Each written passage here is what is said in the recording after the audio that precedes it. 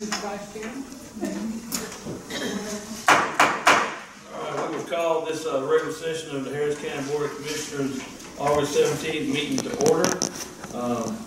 If Commissioner Andrews will give our invocation. Dear Heavenly Father, we thank you for your many blessings. We thank you, Lord, for this beautiful county in which we live.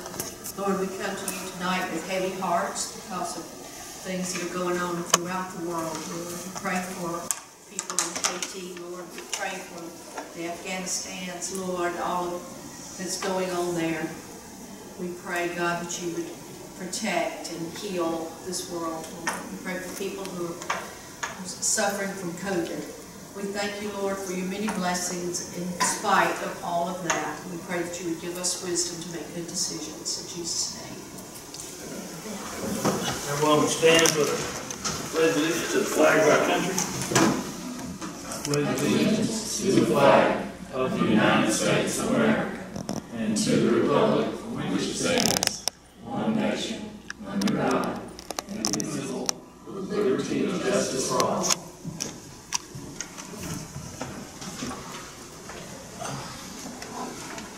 All right, the first thing on our agenda is the minutes from the regular session of August 3rd, 2021, planning session of July 26th, 2021, and the call sessions of 11 a.m. and 6:30 p.m. of August 10th, 2021.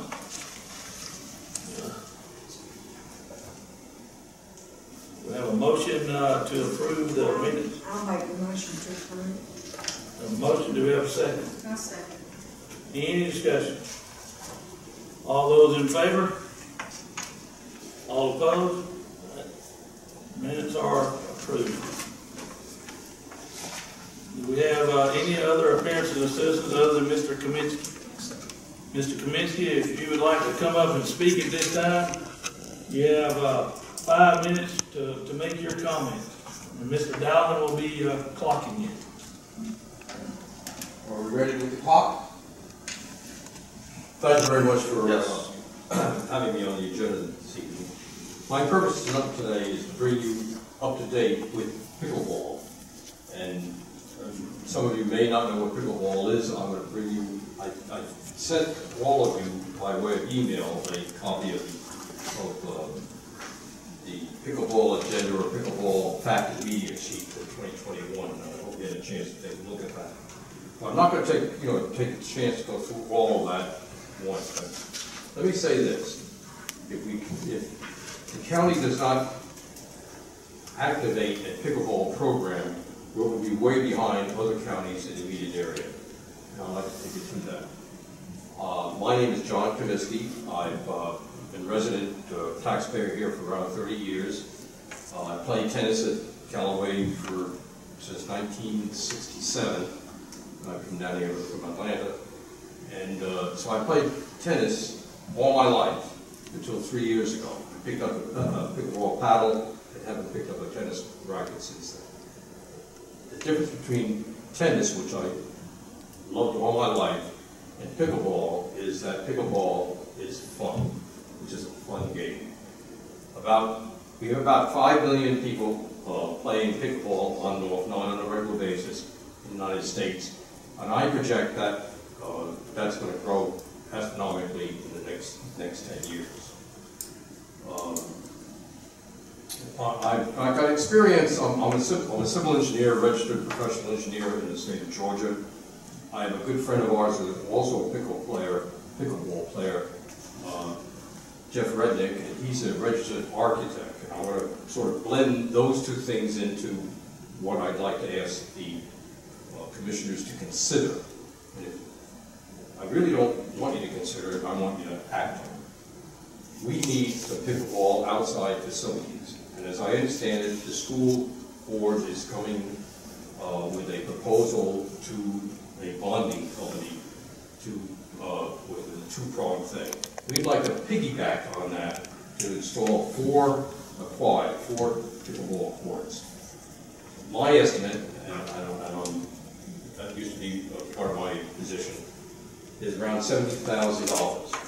That does not include any of the grading, it does not include lighting, it does not include a covering for the facilities. That's for 4 courts. It does include the asphalt, it does include the finished surface, it includes 5-foot fencing, benches, and an awning over the benches, and the lining of the courts.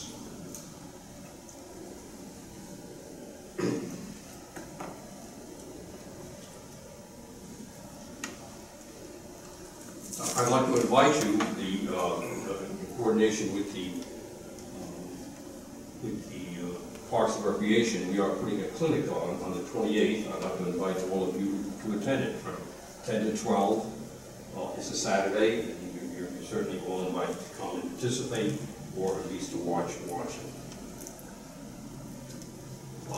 Pickleball is played with a paddle, it's played with a wiffle ball type thing, it's played with a net. It's somewhere in between tennis and ping pong. It's right in between that. It's played on a court, 20 feet by 44 feet, so with a net. So we'll go quickly through what the fact sheet is, and then we'll come back and summarize it if we can do that. The history of pickleball is long-standing. It started out in the state of Florida, state of Washington. Talk about the court, the equipment, tournaments. Spalding County is putting on a tournament in September, which is $60,000 prize money for professionals. We also include amateurs. I had it. Auburn put on a tournament 2 months ago with around $50,000 prize money. They had 2,000 participants at that presentation. So it's an operation which we can draw people into the area, and I think it would be good for the county, it would be good for the sport. There's 2 ways in which we can raise some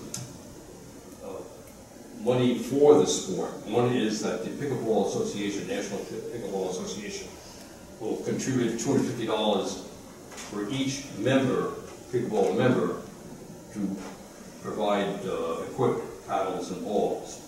It will also give $350 to the, can I ask for 2 more minutes? Well, I don't believe we can give you 2 more minutes because you only have 5, and that's kind of what the rules are for the. Well, since I'm the only, as I understand it, the only person here, 2 minutes shouldn't be too much to ask. I'd like to summarize it. That'd be perfectly fine. Thank you very much. Appreciate it. So, in summary, in the 2 minutes that I have here, I gave you in the sheets here that we showed the Opelika Auburn facility, which is a completely covered facility.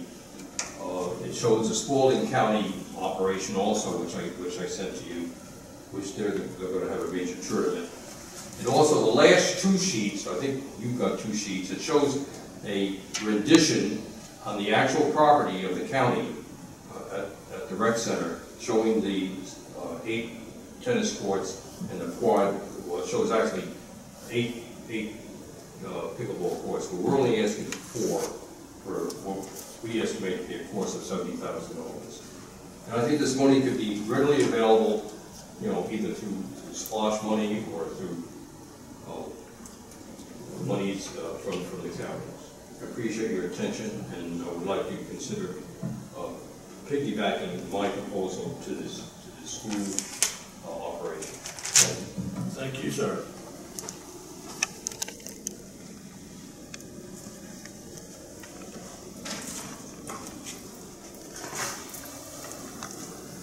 All right, moving on down our agenda. I see we have no old business. Is that correct, Nancy? All right, on to new business. We have the taxpayers millage rate public hearing. So I'll call the public hearing to order at this time. This is the last of the 3 public hearings the county is required to hold regarding the notice of intent to increase property taxes. Harris County Board of Commissioners has tentatively adopted a 2021 millage rate, which will require an increase in property tax by 1.68% in the county-wide West Point area and by 0.52% in the West Point area.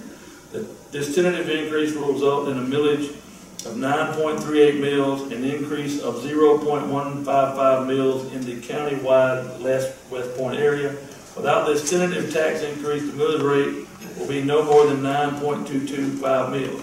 The proposed tax increase for a home with a fair market value of $225,000 is approximately $13.95, and the proposed tax increase for a non-homestead property with a fair market value of $150,000 is approximately $9.30. In the West Point area, this tentative increase will result in a millage rate of 5.628 mills and an increase of 0.29 mills. Without the tentative tax increase, the millage rate will be no more than 5.599 mills. The proposed tax increase for a home with a fair market value of $175,000 is approximately $2.03, and the proposed tax increase for a non-homestead property with a fair market value of $100,000 is approximately $1.16. Is there anyone here that wants to speak in favor, or anyone that wants to speak against?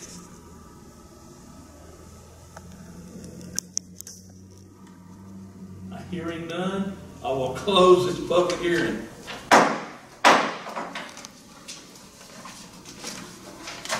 The next item is to set the millage rate. The county was required to hold 3 public hearings regarding the notice of intent to increase property taxes. The public hearings were held on August 10th at 11 a.m., 6:30 p.m., and during tonight's meeting. Randy Dowling, County Manager, Wayne Morris, Chief Tax Appraiser, and Vic James, Tax Commissioner, will be present to respond to questions. Do I have a motion to set the county's millage rate? I'll make a motion that we set the county's millage rate at 9.38 mills and the school millage rate at 18.26 mills, that we would collect the school board's millage rate.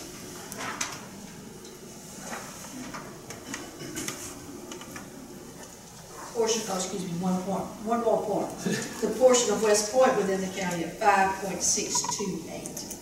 So we'll collect the school boards and we'll set ours at those rates. Do I have a second? I'll second that. Those that we have a motion and a second, all those in favor? All opposed? All right, our millage rate has been set. And correct me if I'm not wrong, Randy, but that's the same millage rate we have for the last, what, 2-3 years? The most recent one, we've had 9.38 since 2019. Thank you, sir. So it's 3 years in a row. All right, moving on down to the, under new business, we have the first reading of the alcohol application of Kim Thorpe, Chamber of Commerce. Chamber of Commerce is having a special event at FDR Roosevelt State Park, during which alcohol will be provided, distributed, and given away. And the alcohol ordinance requires temporary special event license for such an event. Kim Thorpe, as the president of the chamber, has applied for a temporary special event. The event will be held September 11th, 2021 at Lake Franklin Event Center.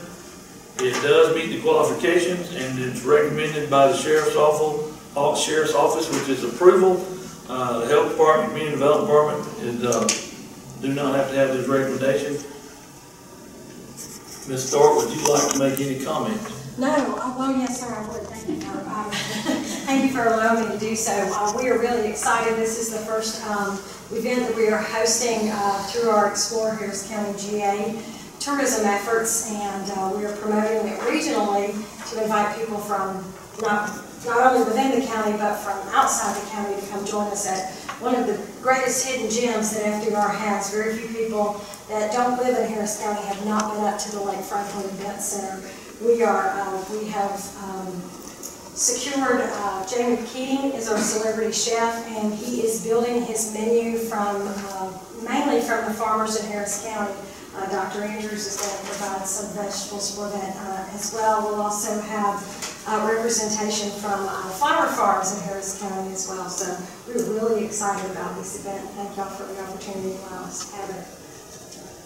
Is there anyone here that would like to speak in favor of this? Is there anyone here that would like to speak in opposition?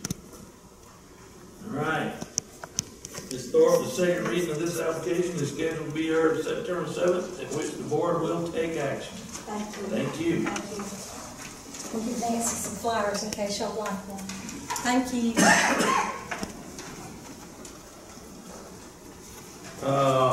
Our next item is an appointment to the Recreation Board. A vacancy which expires 12/31/2023 exists on the Recreation Board for the representative of the Pine Mountain Youth Sports Association. The Pine Mountain Youth Sports Association has recommended that Sandra Moss, currently an at-large member, be appointed to represent the Pine Mountain Youth Sports Association to complete the term formerly held by Brandon Fletcher. Ms. Moss has resigned her position as an at-large member in order to be appointed as a representative for the Pine Mountain Youth Sports Association. With the appointment of Ms. Moss as the Pine Mountain Youth Sports representative, the at-large position will be vacant, for which any commissioner may make a recommendation to fill the vacancy tonight or at a further date, the term of which will expire 12/31/23. I will say this, Mr. Fletcher had to resign because he became a pastor of a different church outside of the county, and so he's not able to get back to the meetings. That is the only reason he resigned. He was doing a fine job up to that part. Ms. Moss, who had been our at-large representative on the rec board for a while, Pine Mountain Youth Sports has a rule that 2 members can't be on the Pine Mountain Youth Sports Association board at the same time if they're husband and wife. Her husband agreed through them to step down off the Pine Mountain Youth Sports Association board so that she could move from at-large to the Pine Mountain Youth Sports Association representative on the rec board, because we know, you know, commissioners that have been here, we've had to kind of almost like a revolving door for that, and so that is why this is taking place. So just giving y'all a little background of why we were having to do this, and we feel like since Ms. Moss and Sandra have been on the board as at large for a while, that'll be the perfect fit for the Pine Mountain representative. And we would need a motion and a vote needed to appoint Ms. Moss as Pine Mountain Youth Sports Association rep, and I'll make the motion to appoint Ms. Moss as Pine Mountain Youth Sports Association representative. Having a motion and a second, is there any discussion? All those in favor? All opposed? All right, Ms. Moss will be appointed. Is there anyone that has someone in mind to take the at-large position? I do. I have someone who's contacted me, Sonia Williamson, who's a homegrown Harris County young lady. She is a teacher at Creekside. She has 4 children, ages 10 to 18. All 4 have participated over the last 14 years in soccer. The youngest now does not participate in soccer. She chose another sport. But Ms. Williamson has been associated with the Soccer Association for 14 years as the vice president. She's currently their game scheduler. She's been their rules expert. So she has expressed an interest in serving on the rec board for that at-large seat. I did talk to a couple of other people who know her, and they did give her glowing recommendations, since she's a very hard worker. So I would like to recommend Sonia Williamson to fill the at-large seat of Ms. Moss. And I'll second that motion. I know her, and she has been a real hard worker with soccer, but I also say this, we almost had her appointed a couple of years ago, but she was not on the Pine Mountain Youth Sports Association board at the time, and we did not have that large position open at that time. So I know she has been thought of being on the board previously. There being a motion and a second, is there any more discussion? All those in favor? All those opposed? Thank you. And Nancy, you'll let the chairman know them know? I'll give her contact info. Thank you, ma'am. All right, moving on down to the county manager. Mr. County Manager. Mr. Vice Chairman, Board of Commissioners, item number 7, speed table program or consideration of this new program. County staff was requested several months ago to prepare a speed table program as a traffic calming measure for the board's consideration. County staff has reviewed the Georgia Department of Transportation speed table guidelines, along with about 5 other Georgia governmental speed table programs in order to prepare the county speed table program. This proposed program was reviewed by the board during July 26th retreat. At that retreat, the board wanted to know more about the cost of the speed tables. According to the research we conducted, a rubber speed table made with recycled material, 21 feet long, 22.5 feet wide, and 3 inches high, which is basically the GDOT's specifications, would cost about $10,000 to purchase and install. An asphalt or concrete speed table would cost about $7,000 to $8,000 roughly. Since a series of speed tables may be used to solve a traffic calming issue, multiple speed tables may be needed in a particular subdivision or application. So, a motion vote is needed tonight to initiate the speed table program as prepared. You can see in your agenda package, you have a sample 2-page program that was again crafted for many other Georgia governmental speed table programs. You can see GDOT's guidelines for speed tables, along with a proposed design specification for the speed table, as well as a cost estimate from a manufacturer of rubber speed tables. So I'll be happy to answer any questions more may have before the project is initiated. In other counties that have a similar speed table program, do the property owners pay the full amount in each of those programs? Most of the programs, the county did make the people who wanted them pay through various different mechanisms. I just think the county ought to have some skin in the game. I think I would prefer that the county pay half and the residents pay half. That might be a more fair way to implement the program. Of course, we can't predict how many. So we might say in the first year, let's just say we put $25,000 and we would pay half up to that amount, and then that might give us a feel for what we're looking for. I don't know how the others feel about it, but I just think we ought to pay a little bit of it since it's going to be on the county road.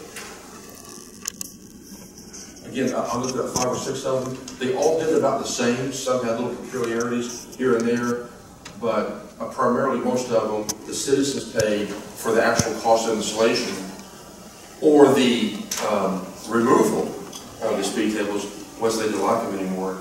Well, I can agree with the citizens removing it because they only got there because they asked for it. Right. So now if you want it removed, you pay to have it removed. But I think because it is a safety issue and in a lot of our subdivisions, that we might not have to skin it. And some counties even put it on the annual tax bill, like the solid waste bill we have. Some counties, received the money up front and then did the project. So it's a different, every county has a different mechanism, but I got the common threads that made sense and put it in this speed table program. But the common thread among all of them was it was a petition-based program. The citizens petitioned themselves to have this speed calming device in their neighborhood, and then they paid for a portion of this program. And that's 80%. We did, again, every county was different. 80, 90%, 75%, but 80 was like a common number. But in ours, we have it, they were paid 100%. No, 80% of the people No, 80% wanting them. The Yes, residents 80% of the would have residents, petition. yes, that's right. So with that being said, as far as the removal of these, you would think, and they're just going off the materials and the way this is constructed, you would think that the asphalt speed tables, even though they're a lower cost, would be a little bit more of a hindrance and a little bit more kind of a pain to remove, especially at the time to do so. So we're really looking at the recycled rubber. I think that'd be more versatile to order a product, get it delivered, bolt it on. It's relatively quick and easy, and if it wants to be removed in the future, it can easily be removed. By public works crews. Well, there are 3 speed tables at the high school right now. They just put them in, I'm gonna say roughly about 2 weeks ago. Asphalt. They're concrete. They're not asphalt, they're concrete, and they're right at where the speed bumps used to be, going out the back of the high school where the new middle school is going to be. And the speed bump deterred the kids speeding out the back. The speed tables, I don't think it really deterred it, although it has helped not tear up the undercarriage of cars. But now they're hitting the speed tables, and you know, they can come off a little bit. You know, and I'm just saying, we actually do now have 3 speed tables that are in the county that we've never had before. My suggestion would be, before we really go whole hog, I think we ought to kind of maybe take a minute and see how those speed tables work before we jump into a program, so then we'll know if we need to put money in, if we don't need to put money in, if we need to have the people, you know, basically do a little bit more research on it. I mean, because I believe we all want to be safe, but if these are going on subdivision roads, not actual county roads, you know, the school is probably the best place to have some research, because of the fact the kids really aren't flying up and down roads at 60 miles an hour. I don't know. And to go back to the asphalt or the rubber, because they just have been put in within the last 2 weeks. And if we had speed tables on the drive, if you know anything about Muscogee County where the central office is, there's internal roads there around the government center and the library. We had speed tables there, and it really did deter the speeding through there. And of course, you have to have signs that indicate you have a speed table coming up.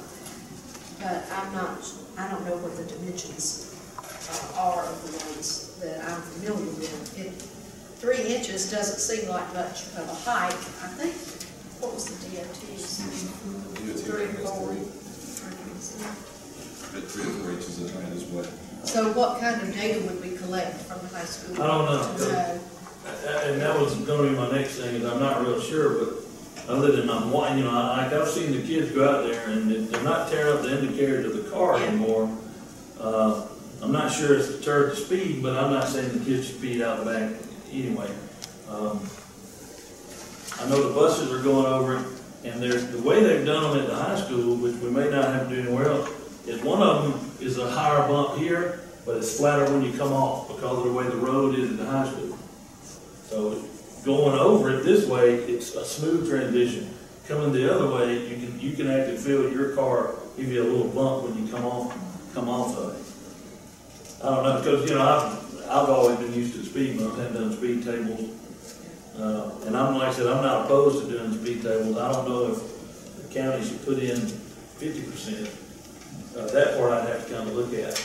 Well, looking into this too, it sit there and said that the recommendation for critical design requirements was really not just 1 speed table, it was actually showed a succession of 2. Right. So the speed tables, should be placed from anywhere from 200 to 500 feet apart to be able to, adhere to the 25-30 mile an hour, speed zone. So, that's something else to consider too. Are we looking at just placing 1 and then putting a secondary?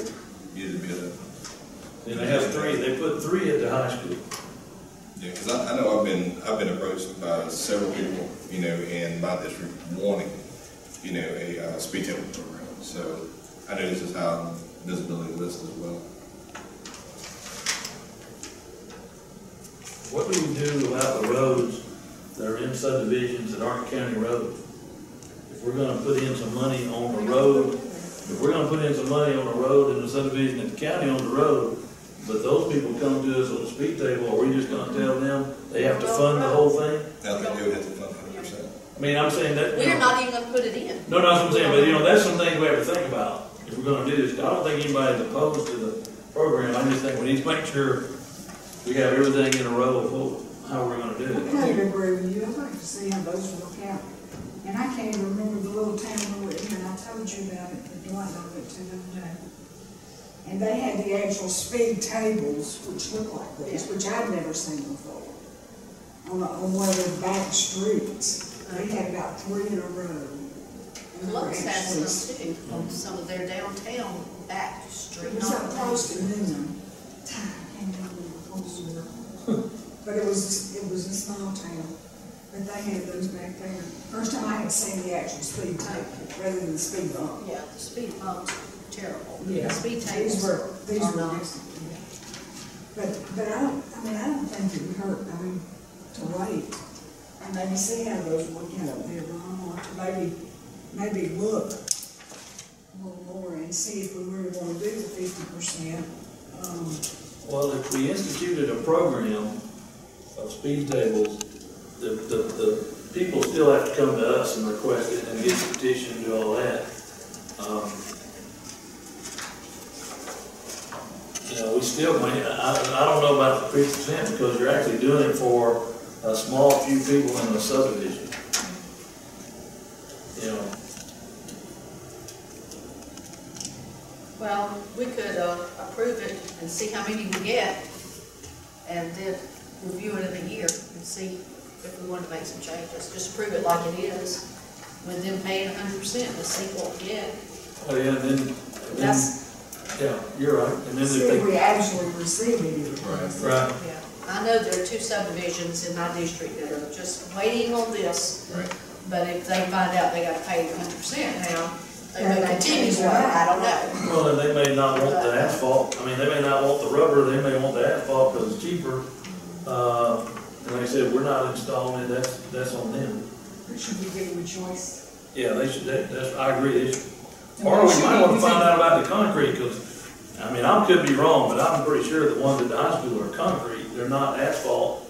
It's not the black asphalt that you normally see, and it's not, I know it's not rubber. Did a paving company put them in? I'm assuming whoever paved the road, because they did the new entrance, or did a paved entrance out the back to do 3 entrances, or 2 turn lanes in the end. I'm assuming that they did it. So that's permanent, it's not really a mobile? No, it's permanent there on the back.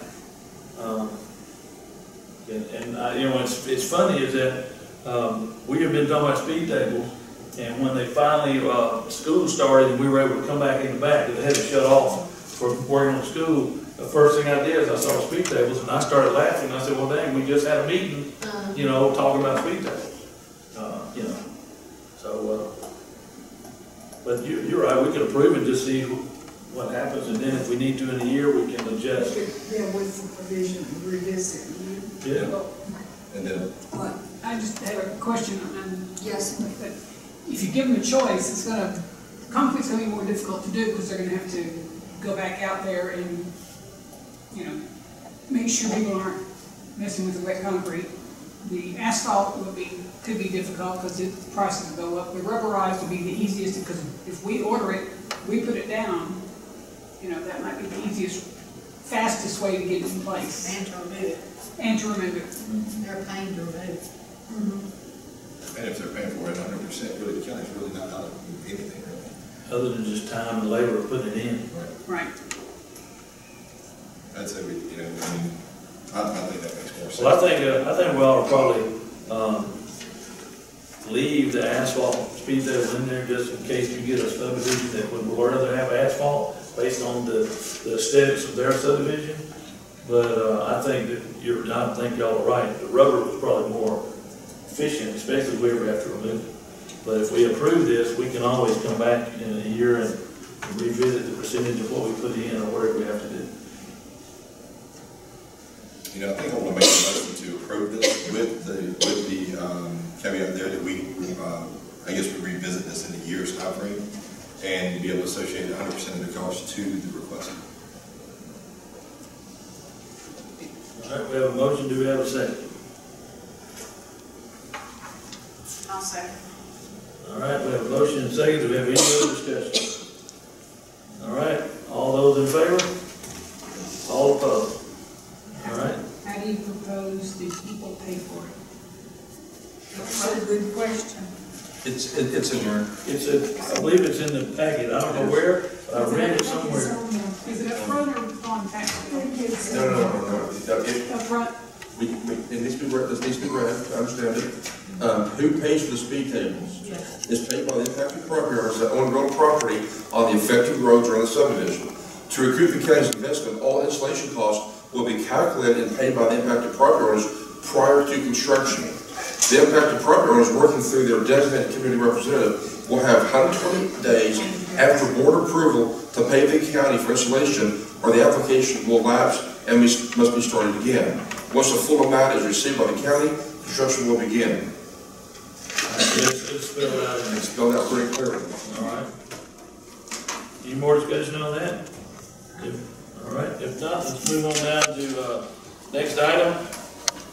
Mr. Dowling. Mr. Chairman, Mr. Vice Chairman, Board of Commissioners, this is a proposal for consideration for the Georgia Department of Transportation's 5311 Rural Transportation Program.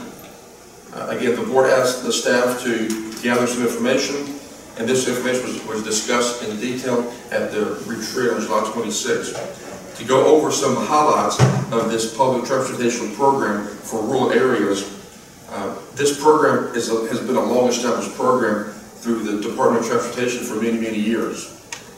To provide citizens with curb-to-curb travel assistance to and from medical appointments, shopping, jobs, school, recreation, and senior citizen centers, and even to destinations in neighboring counties. Most counties in the state have this kind of rural public transit operation. About 36 of Georgia's 159 counties, including Harris County, do not have this type of public transit. So most counties have it, some don't, including Harris. There's no income or age restrictions to use this program. Currently, the 5311 program in this area is operated by the Lower Chattahoochee Regional Transit Authority, with staff assistance from the River Valley Regional Commission. The Transit Authority consists of 3 counties currently: Quitman, Stewart, and Randolph. This regional authority contracts with a third-party provider called RMS to operate all aspects of the program. The third-party operator is responsible for hiring all the drivers, training the drivers, accepting calls, and scheduling rides, providing insurance, maintaining the vans, reporting accidents, preparing GDOT required reports and other required and needed reports, having operating policies and procedures, conducting accounting, and resolving complaints. In general, if a citizen wants to use this program, they simply call the third-party operator at least 24 hours in advance to schedule a trip. The capacity is checked to make sure the trip can be accommodated. Of 16 years or old must be accompanied by an adult. There's a very nominal fee for this service, usually in the $1 to $3 range. This is an on-demand service. There are no fixed routes, bus stops, or pickup times. This program, if approved and funded, will be heavily advertised by the county and the third-party operator. Again, these vans are typically airport shuttle-type vans with passenger capacities of 11 to 14 people per van, and there's wheelchair lifts when needed. This program will operate Monday through Friday, 8 to 5, except holidays. If approved, the regional authority would have to include Harris County along with Quitman, Stewart, and Randolph to be part of that regional authority. And that can easily be done through local legislation in January. The cost of the county would be minimal to pay for a small the small portion of operating costs and subsidized capital costs for the vans. Estimated cost per year would be well under $50,000 and can be funded by T-SPLOS funds. A GDOT application needs to be completed by December of this year, and the Regional Transit Authority, along with the third-party operator, will complete the application on behalf of the county before the deadline. The next step, if the board wants to pursue this program, would be for the board to approve the attached resolution and any of the necessary documents to authorize the Transit Authority to file an application on the board's behalf and submit it to the GDOT by the deadline. If approved, this program can be budgeted for and begin early 2023, subject to availability of the needed vans. So a motion and a vote is needed to approve the attached resolution so the Regional Transit Authority can begin their application process and have it submitted to GDOT by their deadline date. Randy, I'm just curious, the third party is normally based not in the county, but Would they be in Columbus, LaGrange? RMS is based in a city, in a very small city. I forgot what the name of it is. It's in one of those 3 counties. Oh, So that's where it's based, and that's where they take telephone calls from. okay, And they dispatch, via radio. okay.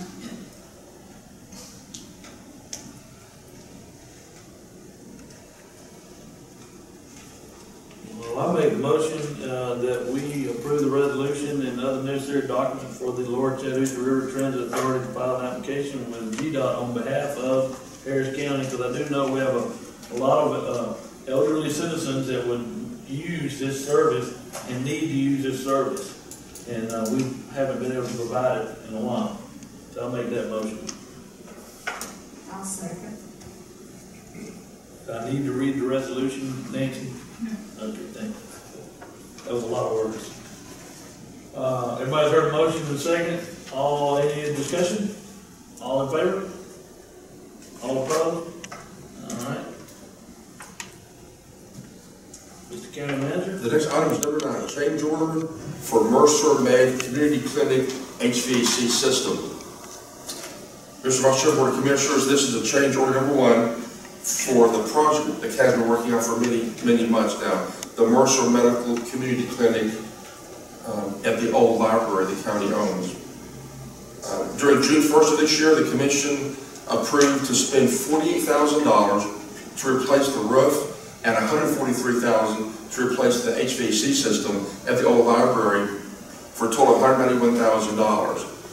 To renovate the old library to a community medical clinic, and all this was based on a low bid. And the amount was placed in the correct approved budget under SPLOST 2019. While replacing the HVAC system, the contractor found that the existing ductwork had liner panel insulation on the inside and is very difficult to clean, and is recommending that the ducts be totally replaced to use as a medical office at its expense of $37,916. Since the county has agreed previously to be responsible for the HVAC system for this project, Mercer Med has requested the county consider this change order. If this change order is approved, funding can come from the county's federal ARP funds. So basically, when this project was approved several months ago, ARP funds didn't exist. So we used SPLOST 2019 funds. It's my recommendation to take all the funds earmarked for this project. The $48,000 for the roof, the $143,000 for the HVAC system, and this change order, and apply it all to the ARP. That's the board's consideration. That'd be my recommendation. And keep the SPLOST 2019 money for other SPLOST 2019 items. So basically, we're recommending a motion to vote to, number 1, approve the change order with a funding source from ARP, and then have all the other previously approved items also under ARP. What other previously? The roof. Oh, and you're the talking about HVAC the system. bids, you're not talking about ARP, the ARP list we have, but we haven't done anything. Right. We haven't done anything with that yet. Okay, I had asked Randy about the numbers on the shortfall for the entire project. And those are the numbers for, that the fundraising group. Yes, so far, the work you've asking, how much is this project, what's the shortfall for this overall project? Not the county's portion. The county's portion is fully funded. The roof, the HVAC, and this change order. It's the county's. We're fully funded. Right. Now, the overall project that has the responsibility of the donation committee, their shortfall is about $60,500 currently for the overall project. So that's just some information. And there's been discussion that we, either, there's been no approval, provide $82,000 toward that amount of money, or then we realized that we received something from ABAC or whatever that was. Right. Another $40,000, so we moved it to 42. My personal opinion, I would like to see that 40, since we did not know we were going to have to do a change order for $37,916.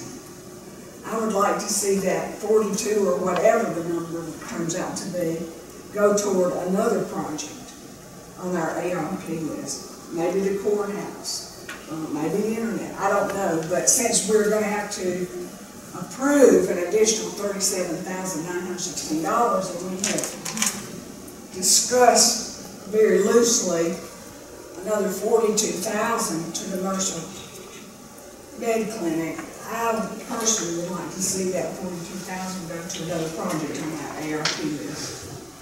And Randy assures me we can do that. Yes. So help me understand, what is your thought process on moving this from SPOS to ARP and why you're making this recommendation?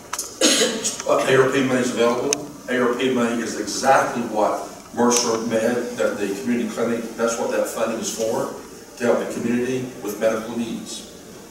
It's a perfect use of ARP funds. Then that will, then the board can reallocate SPOS 19 funds for other SPOS 19 projects. Now that, at one time, correct me if I'm wrong, at one time we talked about that any of that renovation for that library, if we did not use it, because at the time we did not know what we were going to use the building for, or renovate it for, that it could go toward the courthouse repairs, right? I think that, I'm pretty sure that's what. So any dollars that is SPOS 19 can be used for any of those voter-approved projects. Okay. So any money that we, So that would be, yes. so that's SPOS 19 money for the 48 for the roof and 143,000 for the HVAC. If it's reallocated from SPOS 19 to ARP, then that's the money that can go toward the courthouse. Right. Yes, or any other voter-approved projects in SPOS 19. Right. Yes. So that was my thought process there. But the first thing we have to do is vote on the change order before we can get into all that other stuff. Yes. Correct? And my recommendation is to approve the change order, $37,916, coming from ARP funds. So where would this money come from if we decided not to use ARP funds? Where would that come from? It would come from SPOS, wouldn't it? Or would it? I thought SPOS was already spoken for on 2019. It could come from general fund, or I think it could come from also SPOS 2019, because that's where the other amount is I also. thought that was one of the projects in 2019. It is. It is. So it could come from general funds or SPOS 2019 or ARP. Okay. I'm recommending ARP. How much money, and you may not know this, do we have left in SPOS 19 funds? What? Just enough, I mean, Well, okay, for example, in SPOS 19, we allocated $350,000 to the old library for its renovation. right, So we have plenty of money remaining. to do that. Yes. And if we don't use that, then we could allocate that toward the courthouse. But don't we also have in SPOS 19 money for broadband? Yes. So we could allocate, Any project that was. right, so we could actually take some of the money, whatever's left, half to go to the courthouse, half to go into our broadband. But the difference with broadband, though, from what I'm understanding from the Gratuities Act with the ARP fund in itself, is it's not applicable to the gratuity clause. And the reason why it has to stay in Fund 230. So the reason why it has to stay in Fund 230 to be able to go towards broadband, to be able to utilize it. SPOS, you couldn't do that. It is still adhered to the gratuity clause. County funds have to abide by the state's gratuity funds. Yes. Federal money, we have learned, does not. And who says it does not? ACCG. And so ACCG, Commissioners, that's a opinion by ACCG That is an that they have opinion provided by recently. Yes. Attorneys. Their attorneys. They're not able to point to a particular case on all fours, but they believe that the proposition is defendable. Right. So they believe it's defendable. Yeah. That's They what- believe- yeah, are they going to defend us if something down the road? Yeah, well, That's what the ACCG. if we go to jail, you think ACCG gonna pay our spot? Well, let me ask you this, from a legal standpoint, isn't this the purpose of your, I guess, whenever you interpret this, it's off the interpretation? You guys, ACCG included? Right, so when we were first looking at this issue, I reached out to ACCG to get their thoughts on, how this broadband can be done based on that y'all had, and they're of the opinion and of the fact that you can use the federal funds without violating the state gratuity clause, and there are ways to further mitigate it, such as owning particular property for a certain amount of time with an accelerated depreciation schedule, and then you turn it over to that entity to also further mitigate any challenge under the gratuity clause. But based on my initial review and discussions with ACCG, I am more comfortable with that proposition, which is these federal funds can be used without concerns under the state gratuity clause. And with your depreciation clause that you were actually mentioning, which would actually kind of facilitate the discussion with, say for instance, like we would lease, in this case, lease conduit that would be in the ground, lease it to a provider, and then over that time, over depreciation, then it would eventually go towards the provider in cash. That's right. That's right. And then the idea is you're providing that over time for the benefit that the county receives and that provider providing those services. Right, which would be an augmentation to the services provided to our neighbors or constituents of the county, which would be upgrading their broadband access or broadband technology standpoint, correct? That is correct. But as I've always said from day one, I think to further mitigate any concerns, that the county needs to look at this as a kind of holistic level and not look at it at a granular level where you're looking to just assist one particular neighborhood or another. Instead, the county needs to look at this at on a comprehensive plan level and find a way where it can facilitate the most bang for the buck and provide the most broadband outreach as possible with the funds that it has. And one of those ways that we discussed doing that is working with the AMC, the IRS, Power, in hopes that we can find a way to try to assist in providing broadband, for example, to all EMC customers, which of course would include a large portion of the unincorporated county. And that's just one consideration. And I know that Diverse is applying for some of these state funds coming down from the federal government with the idea that it would cover a decent portion of the underserved area of the county. So Randy, can you tell us exactly where we are on that, working with Diverse Power? Okay. I sent an email out to everybody a couple days ago. Washington is giving out all kind of money. A lot of money is going to the state, and the state has opened a grant program up for water, sewer, and broadband. They opened up a grant program August 1st, and the grant program ends August 31st. There's a 30-day window to submit for counties and cities and nonprofit organizations to submit grants to the state to improve water, sewer, or broadband. The county is in a position with our consultants to submit an application on the county's behalf for an elevated storage tank in the Mulberry Grove area to serve that area of the 315 corridor. We're going to request about $2 million. The application being prepared right now for the 31st deadline, our consultants.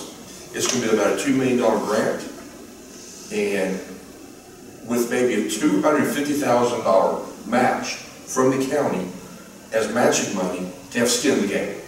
So a $2 million grant, $250,000 matching money from ARP, which is a suitable project for this money. So that's one application.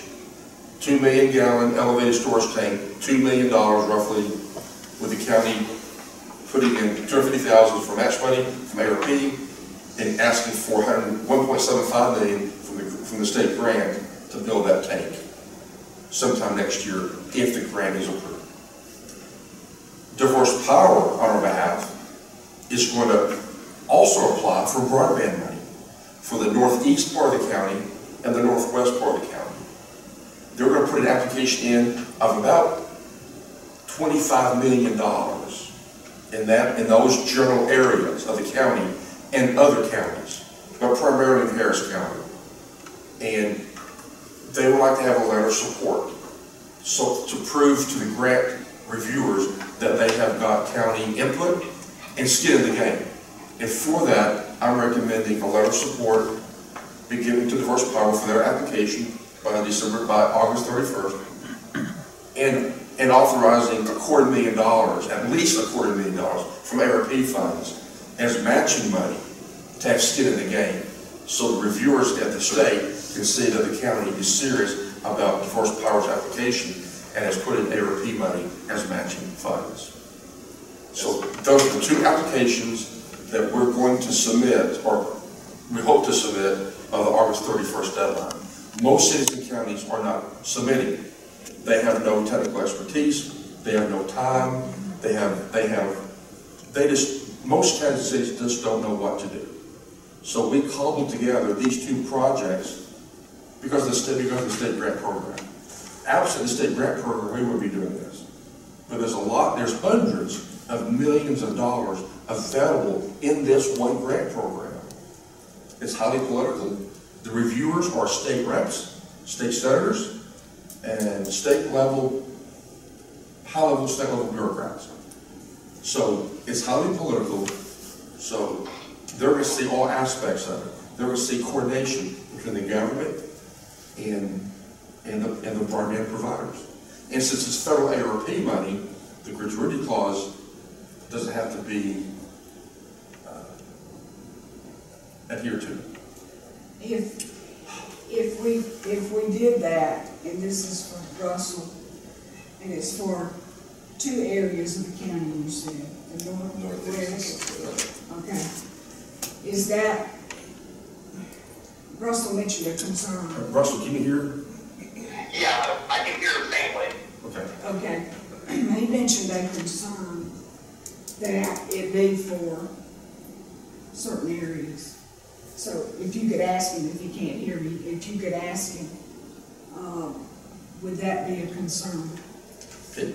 Russell, in Diverse Power's application, their primary goals is where they have infrastructure. And that's in the northwest part of the county and the northeast part of the county, in various subdivisions in those two areas. Because they don't have much infrastructure in the southern part of the county. Will that be an issue or a problem? That we're, From like a gratuity standpoint? that he was talking about when he was, Or from a granular point of view? yeah. You know, I don't think so, because I think this latest proposal, as I understand it from you, Randy, is a good compromise because it allows Diverse to go after money for areas that they already have infrastructure in, and so they are able to expand broadband at a cheaper rate in that area. And it also benefits the county because it covers a lot of underserved areas of the county that, of course, we're trying to get to. That's exactly correct. Let me ask you this question. Can we use the SPLOST 19 money that we earmarked for broadband to buy the conduit that Commissioner Irons was talking about? Because if we're buying a conduit and we own it, and then we lease it to them, are we able to use that SPLOST 19 money, or do we actually have money in SPLOST 19 that we earmark for broadband that we can never use? I'm going to look at how the language is written in the SPLOST 19 to give you a full answer on that. I don't know if I can answer that on the spot without seeing exactly how it was written. Right. Because as you know, when you vote on SPLOST, depending on the language in that SPLOST, you may or may not be limited on how you can spend it.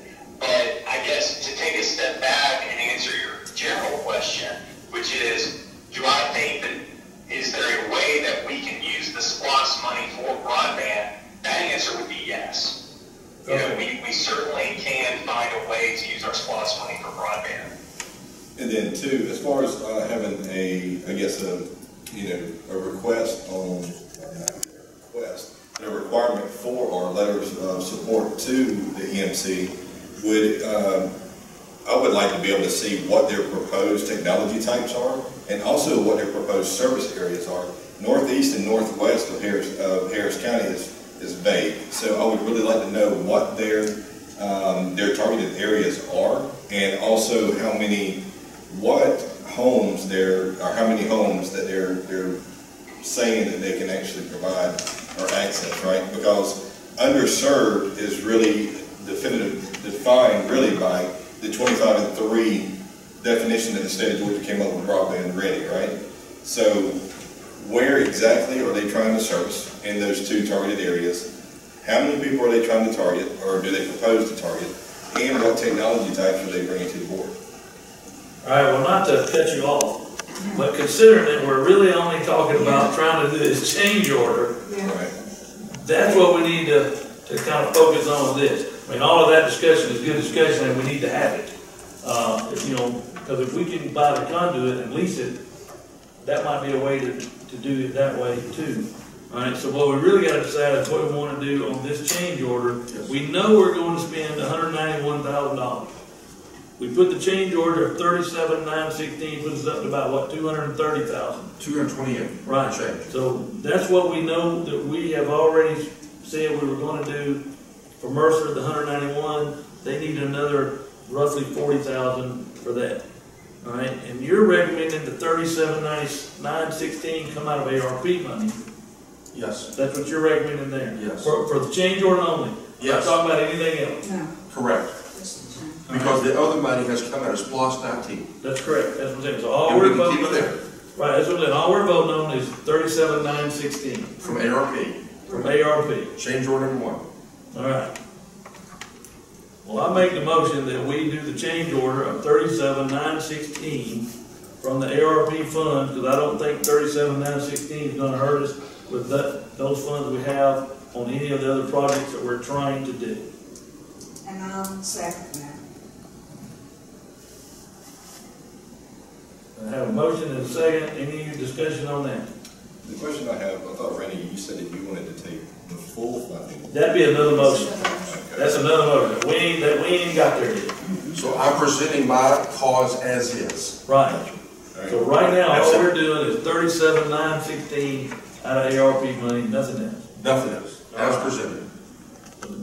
All in favor of the change order of $37,916? All opposed? All right, that passes. Now, the other thing you were proposing was to take the $191,000 from SPLOST 19 that we've already allocated to come out of ARP money. Yes. I think we probably ought to, since we've allocated it, I think we ought to leave it where it is and not try to get into the weeds of this and that. We know we have that money there.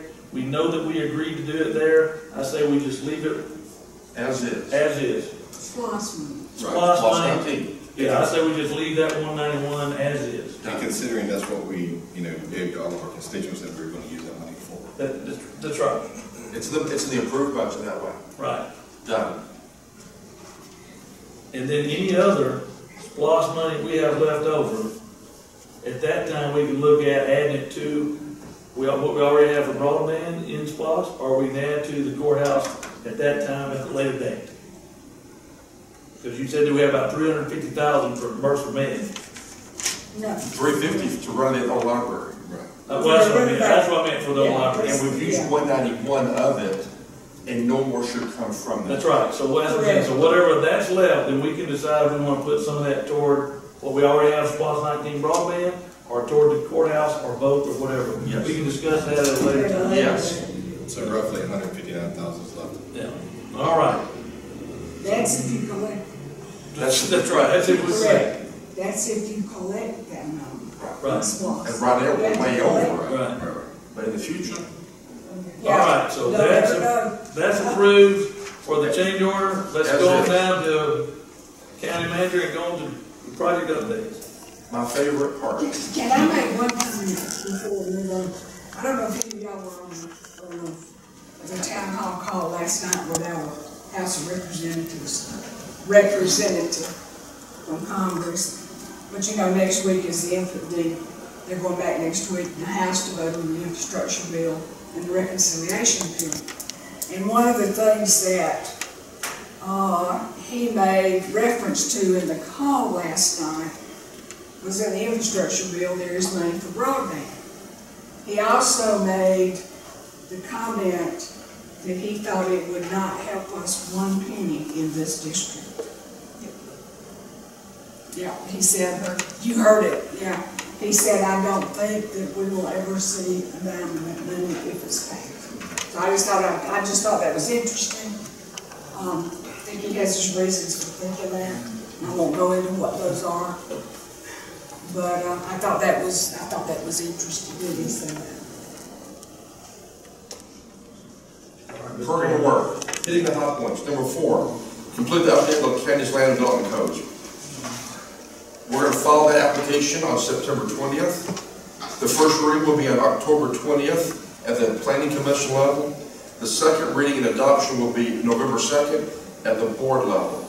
And the UDC goes into effect on November the 16th if everything goes well during the public hearings. Number 8, prison roof.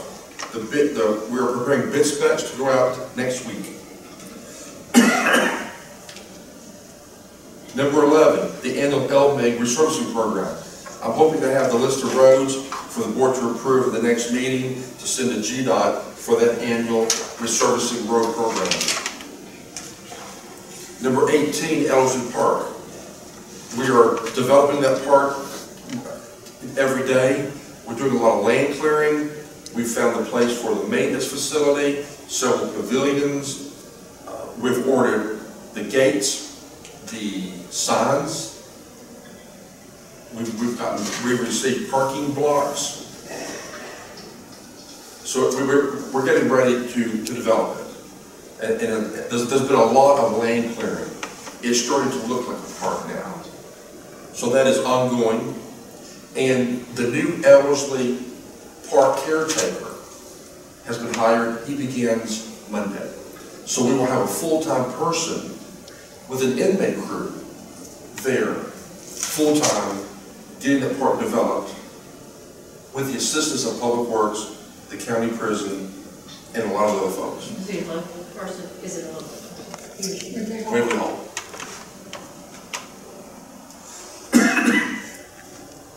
Number 22, Phase 4 of the Battle War Trail. That is ongoing, and that should be completed by early December of this year.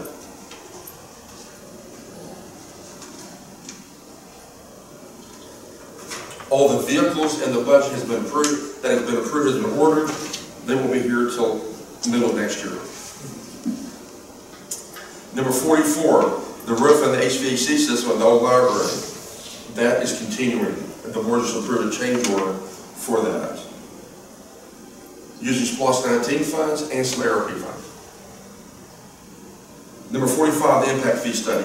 That is progressing, and we should have a meeting with the committee very soon, hopefully next month, to keep that project moving.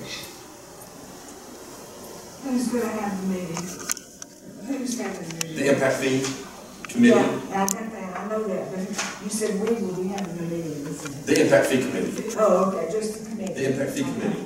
I got you. We'll have a meeting probably in September to keep that project moving. I got you. So you can see in the SPLOST charts what we collected for the year. Now the whole fiscal year is done, SPLOST and LOST, we're at 181%. So last year when we prepared the budget under COVID, we thought we would get a lot less tax revenue. The opposite occurred. So you can see last year, the county received in SPLOST 2.9 million. This year, we got 3.6 in the era of COVID. Hope it keeps going. So the difference was that really was through the new bill passed by the governor to be able to give us, I guess, an bill tax from e-commerce. Not really, no. I attribute this to, instead of people going to the brick and mortar stores of Walmart and Publix and Kroger and Target in a neighboring county, they ordered on the telephone it to be delivered to their home and businesses in the county. And that made all the difference in the world. And people stay at home and order stuff. If you order stuff, the sales tax comes to the county in which it's ordered, not where it was purchased. Origination from e-commerce. Exactly, that is an e-commerce thing.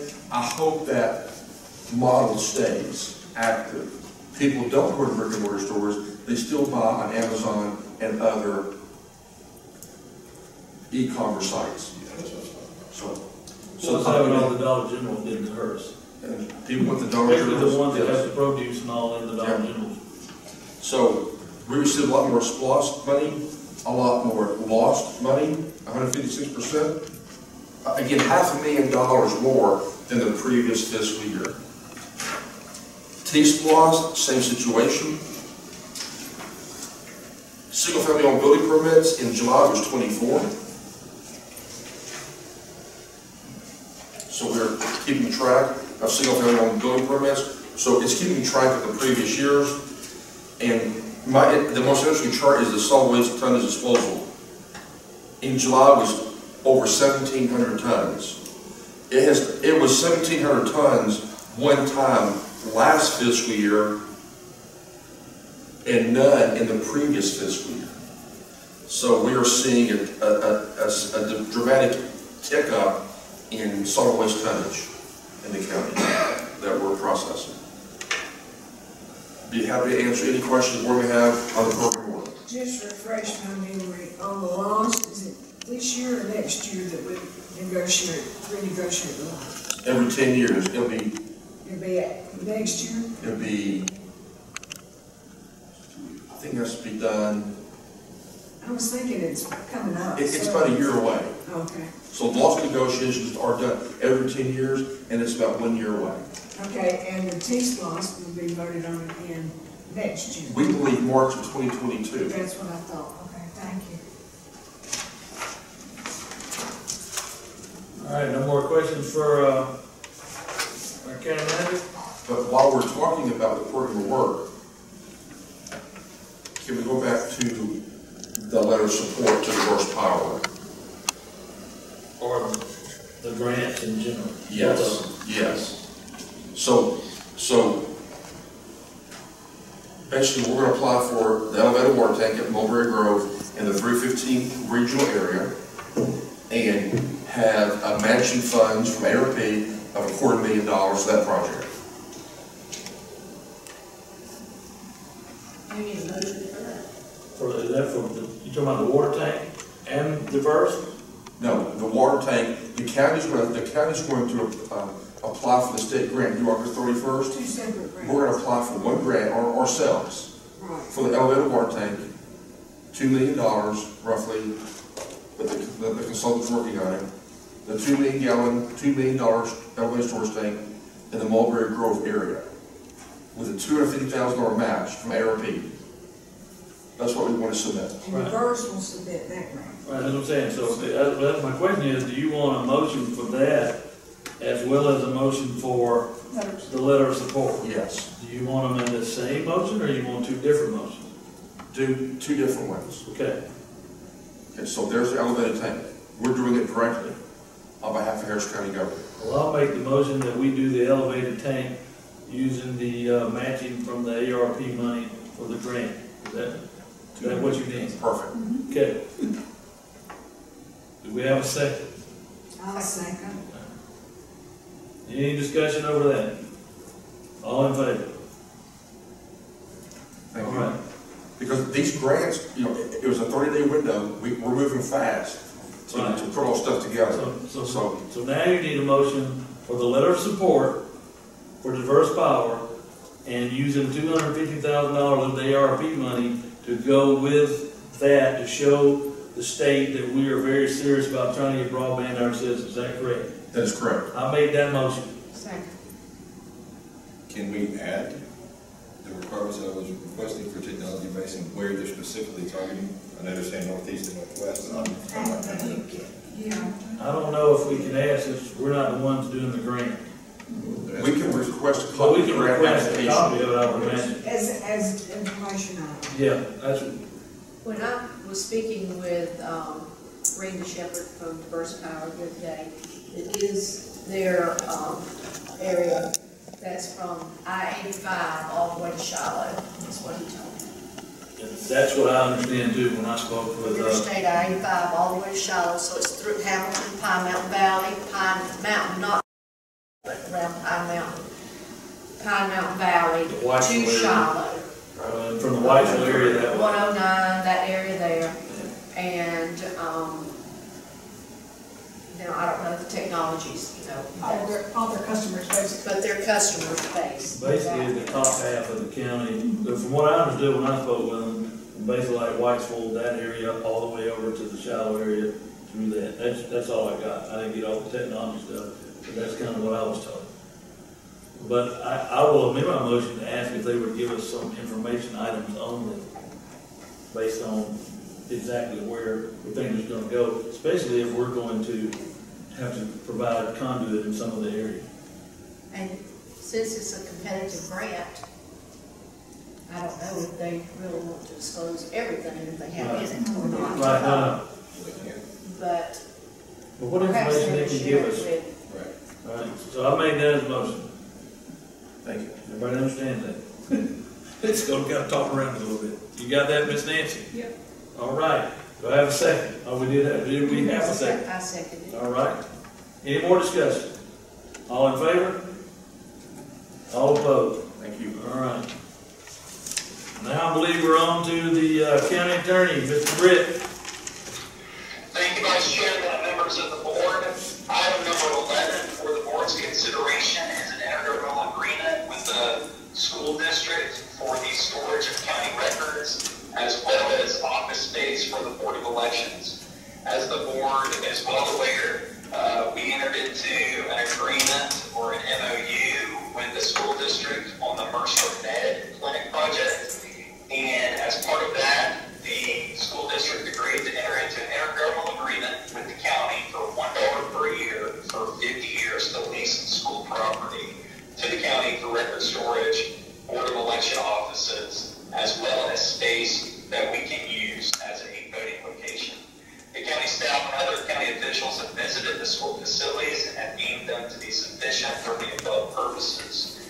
A proposed intergovernmental agreement was prepared, I reviewed it, and the Board of Education approved it during their August 12th meeting.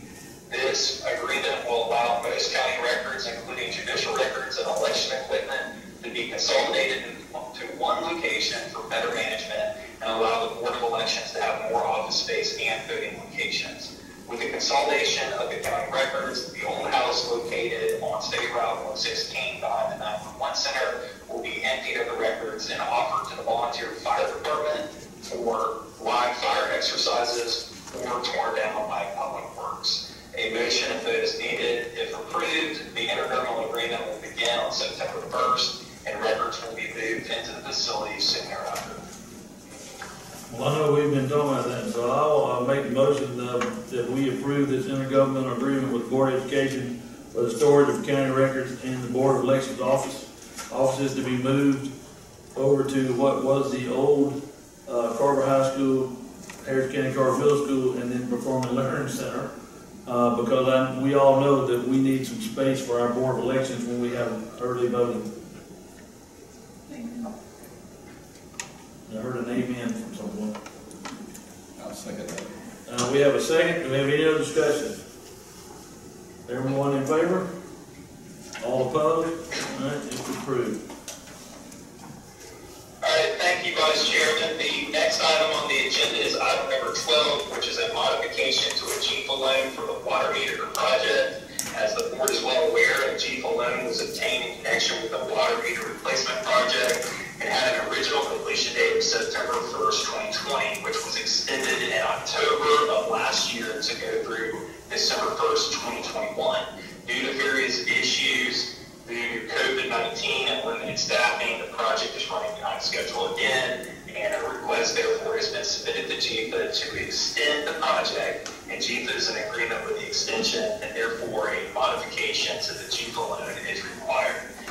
This is a very vanilla standard modification, and it mirrors the last modification that we did. It just changes the date out. So a motion to vote is needed for the G-Fill loan modification to extend the project completion date to May 1st, 2022. I made a motion that we extend the project to the date specified. And I'll second. All right, we have a motion and a second. Do we have any discussion? All those in favor? All opposed? That motion is approved. Do we have any need for executive session?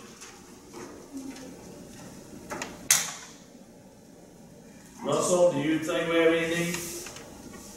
No, sir, not at this time. Anyone else? I just have, no, not for executive session, I just have one.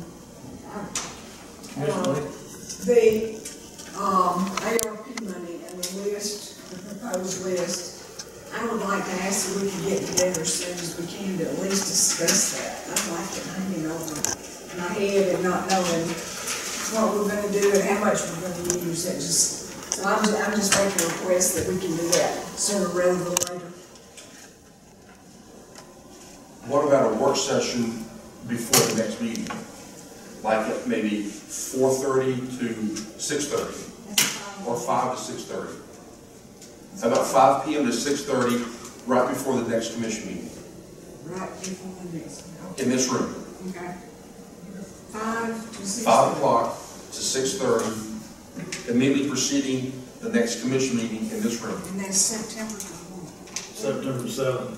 I don't think I'll be here at that meeting, but I have all the faith and confidence in all of you.